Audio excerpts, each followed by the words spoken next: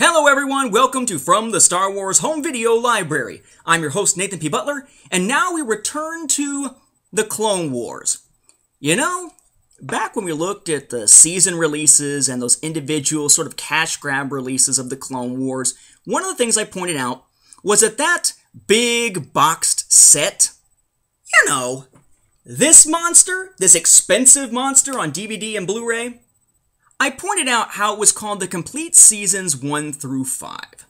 And how, frankly, that's a little bit frustrating, because it didn't include the Clone Wars film, but also we knew it wasn't really the complete series, because by the time it came out, they had announced that there was going to be a Netflix exclusive, at least initially, Season 6, albeit shorter, that's later referred to as Clone Wars The Lost Missions.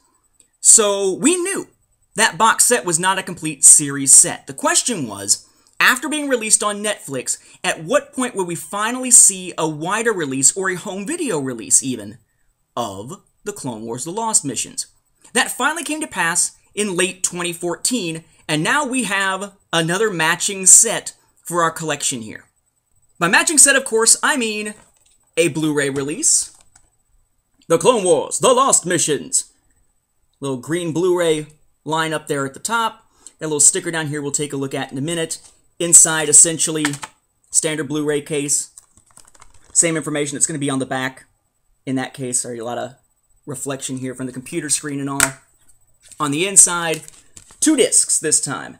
Obi-Wan Kenobi and Anakin Skywalker. As with all the other season releases of Clone Wars, we also got a DVD release. Clone Wars The Lost Missions, got the bonus sticker there. We'll take a look at that, as I said, in a minute. Again, same stuff on the back as when you open it up. Same case here. This is a 3-disc set. So in this case, you get Obi-Wan, Anakin, and Mace Windu as the 3rd disc in this case. You notice there's no inserts in here. The other season sets tended to come with little inserts. Some folded out, some were booklets. In this case, none. All you get is one of those little things with a Disney Movie Rewards code on it, and that's it. So there are no inserts here to tell you what any of the episodes are about. In that sense, they're sort of a step back from those previous season sets that we've gotten, but not by much. Now, as far as content on these discs, bear in mind that there weren't as many episodes in this season as there were otherwise. You got the Unknown Conspiracy Fugitive in Orders, the Order 66 arc, they tend to call it. An Old Friend, The Rise of Clovis, and Crisis at the Heart. Those are the episodes that we know of as the Clovis arc. Then the Disappeared Parts 1 and 2, sort of the Jar Jar and Mace buddy comedy arc, to call it that. Then we have the Lost one, Voices, Destiny, and Sacrifice, thought of as the Yoda arc, although really the Lost one is kind of a separate deal. And then Voices, Destiny, and Sacrifice are more of a Yoda arc in this case. Now, as is often the case with these, some trailers are on there. In this case, each of these has a trailer on it for Rebels, and a trailer on it for the Disney film Big Hero 6, and another one for the Disney film Maleficent. So we are starting to get into more Disney previews and such than just previews of Star Wars stuff. There's also, interestingly, on the last disc of the Blu-ray, there's a button you can press on the menu called Info, and you're like, ooh, what's this? It's weird. You click Info, it's just that little disclaimer about commentaries are not necessarily opinions of, kind of disclaimers that we've seen a million times, but usually they air before stuff. Now, it's got its own button. Now, this time there is a difference between the Blu-ray and DVD contents, but it's more substantial than what we're probably used to, depending on your point of view. You may remember that the Blu-ray sets for the previous seasons had that Jedi Temple Archives thing.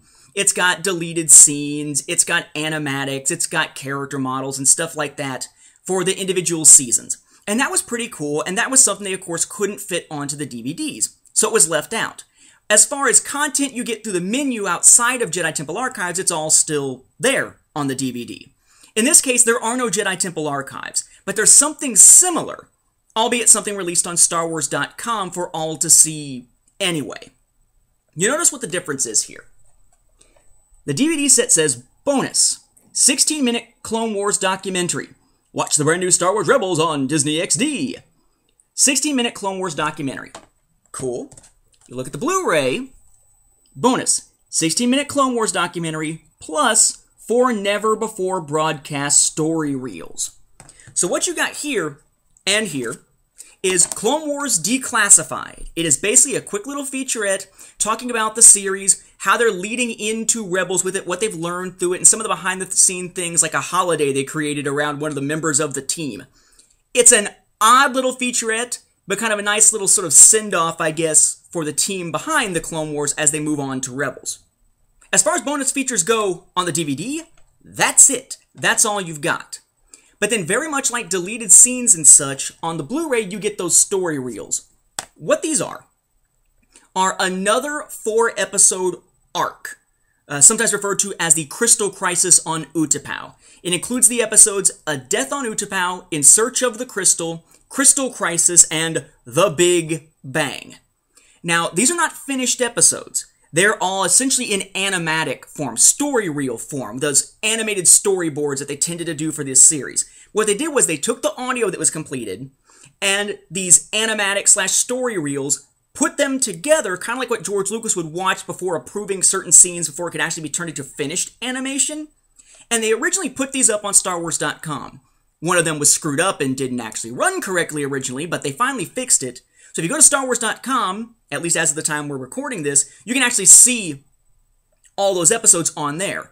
But to see them in HD, well, such as it is, given that they're story reels on home video, and not have to worry about them being taken down from a website or something, like in the great StarWars.com purge that made it the little dumbed-down Pretty Pictures website, as I often call it, this is the place to get them. You can watch all of them the same way you'd watch regular episodes. Just pull up the little story reel section, you can play all, or you can go to each individual one with your remote, and you get to see all 4 of those episodes, making this essentially a 17-episode season instead of 13. To me, I think that's pretty cool, and of course, they slide right into the Clone Wars storyline, just like these do as sort of an end cap. If you are interested, by the way, in more about Season 6 of Clone Wars and what might have been, be sure to check out that upcoming novel, of course, by Christie Golden with Asajj Ventress and Quinlan Vos called Dark Disciple, and the already released Star Wars Darth Maul Son of Dathomir 4-issue series by Jeremy Barlow from Dark Horse Comics. They are based on unproduced Clone Wars Season 6 scripts. So between the 13 here, plus those 4 story reels, plus those, we've got pretty much what Season 6 would have been, give or take an episode or 2, which is pretty nice. Just too bad we didn't see it go on beyond that. Star Wars Rebels is pretty awesome so far. But I digress. Now stay tuned here, coming up in the playlist after this episode, a Clone Wars Cuts feature on Season 6. But it's a reversal this time. Not something added for the home video release, but something removed? Kind of. We'll talk about it in the next episode. With that, thank you for watching, and may the Force be with the home video viewers.